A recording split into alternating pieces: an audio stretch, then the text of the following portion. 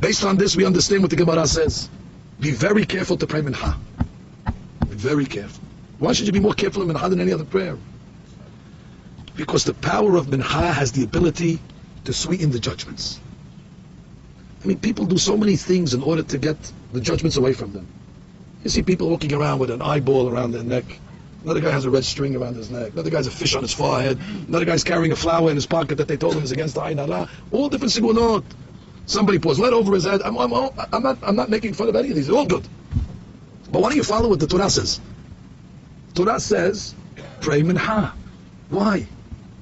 Because the Mincha, at the time of Mincha, what happened?